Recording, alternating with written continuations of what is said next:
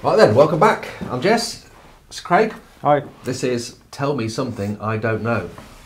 The idea here is I'm a landlord. When I first met Craig, I had a number of properties and they were in a bit of a mess.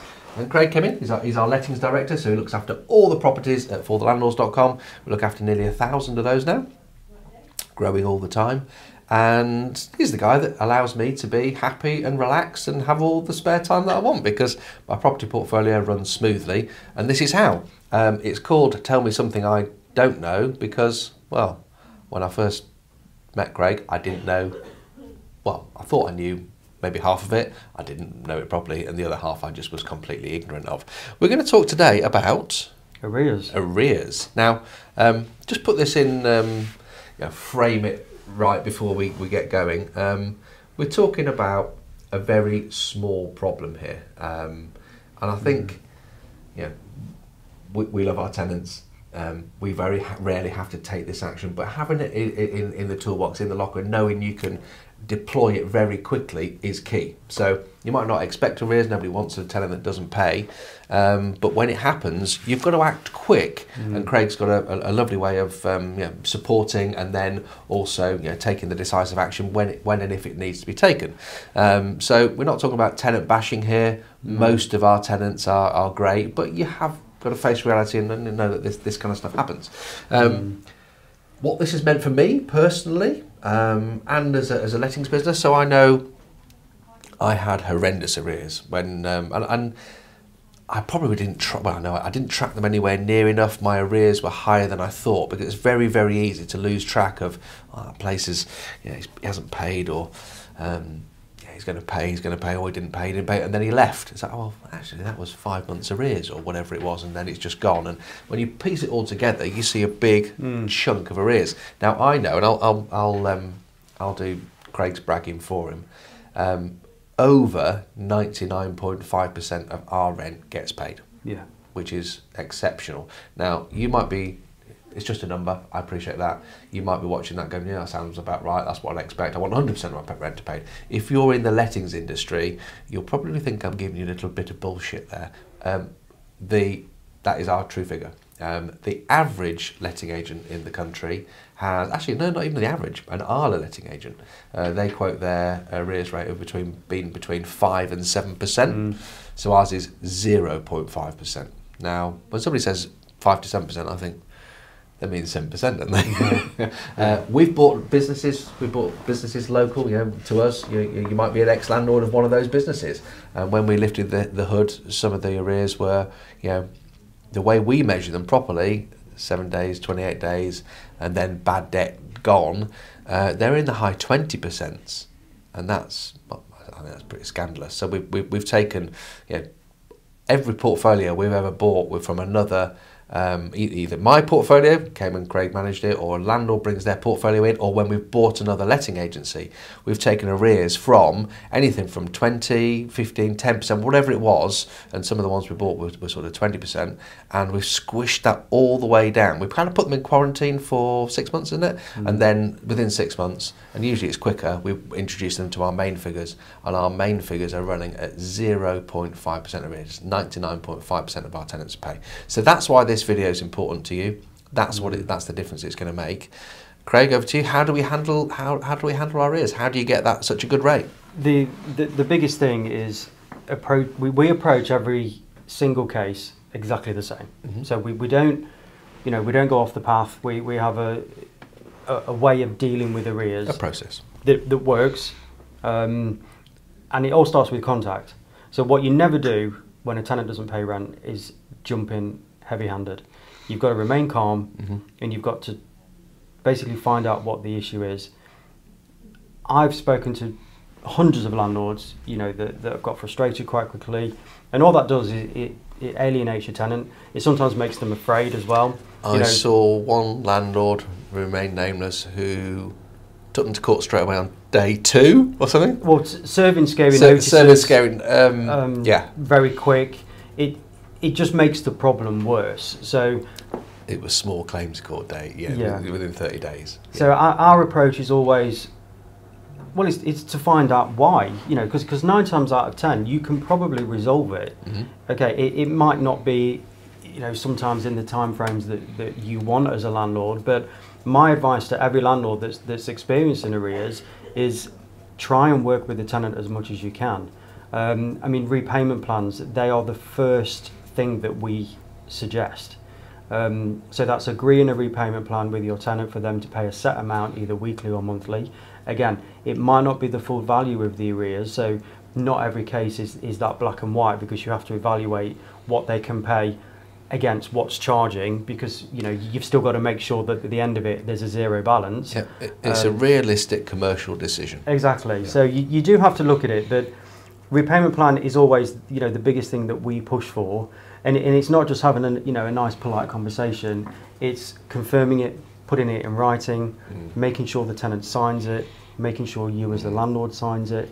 It's making it fair, but also an agreement that hopefully the tenant will stick to. One of the things that I've noticed about Craig's process is, and Craig said it's always the same, it's very insistent. It's not rude, it's not forceful, it's kind and compassionate in many ways, but it's insistent. It will never forget. If you said you're going to pay that extra little bit of arrears on Friday, it won't forget, and we will call you on the Friday and we will be reasonably tough. Why didn't you pay that? We need that. And it's not, why didn't you pay that? We need that. Okay, put the phone down. It's, why didn't you pay that? We need that. What's your long card number? It's there, and we're expecting silence. We're staying on this phone until you've paid it, because that was the agreement. So it's quietly insistent, which is really one of the reasons I believe it works. But I mean, it also highlights very quickly, because if you have a tenant that does agree to a repayment plan but then doesn't end up paying it, you then know you're going to phase 2 of arrears. Yes. So it identifies things quite quickly, because if you have a tenant who's telling the truth, they will want to sort it out. Tenants, generally speaking, want to pay their rent and want to stay in the house. They live there. They've got their kids going to school there. It's close to their work. Their auntie lives around the corner. Whatever it is, nobody really wants to not pay their rent and get kicked out. Exactly. There's no kind of reasonable or logical reason why a tenant would want to do that. No, I do think that there are occasions when the way we deal with a tenant that hasn't paid versus the way that they might be dealt with by a landlord who manages it themselves, some of these are tough conversations, and maybe not everybody is cut out to having those tough confrontational conversations. I do think that we've got 7 processes within 7 days, and then there's a 28-day cap. So we do stuff the process. Now, by being that insistent, if you're going to try it on, you don't try it on with us. Whereas I've seen other landlords, they come to us and say, well, this is it's 4 months rent, 4 months arrears, or 5 months arrears, or whatever it is. How did it get there? Well, the answer is because the landlord was just a bit soft, and that tenant took advantage. Yeah. So it's just going back to the repayment plan as well. So just to be clear, it's not that we just pick up the phone and have a conversation with the tenant and a figure's just plucked out of thin air. Part of our conversations with the tenant when they first go into arrears is we offer them support links, so they can go to the Gov website, they can go to Citizens Advice, because it's very important that they also understand what will happen if they don't try and resolve it as fast as possible. So some tenants don't understand the process, they don't know what the outcome will be, they don't know what potentially a landlord or an agent can do on arrears. So what we do, just going back to the point, is we ask the tenant to complete a budget. You can Google it, you can go online, where they put all their outgoings on, and we ask for a copy of it, because again, we have to make sure that what these tenants are saying is realistic. And I think that's why we have such a high success rate, because we don't, well, technically we don't just accept a figure from the tenant and say, okay, fine. We actually make sure, and I appreciate a tenant, could put, or anybody could put any information on, but under those circumstances, it is usually accurate. And from what they give us in terms of their outgoings, we can then also look at what, is a reasonable amount of money that they can pay.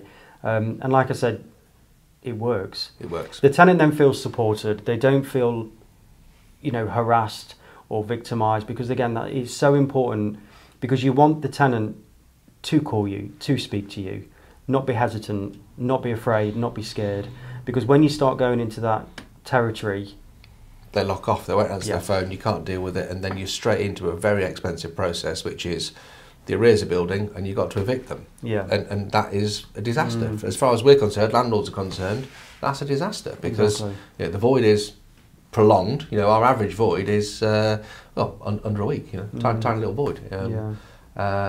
Well, it's also as well a lot of tenants that work full time, for example, that people's circumstances change all the time, don't they? And if somebody just suddenly loses their jobs, we always ask them to speak to the local authority, because sometimes they don't think of doing that. They may be able to offer a housing benefit, even just temporary. Temporary, and we never refuse that. We never object to that, because again, the more support your tenant can get when they're in that situation, the better.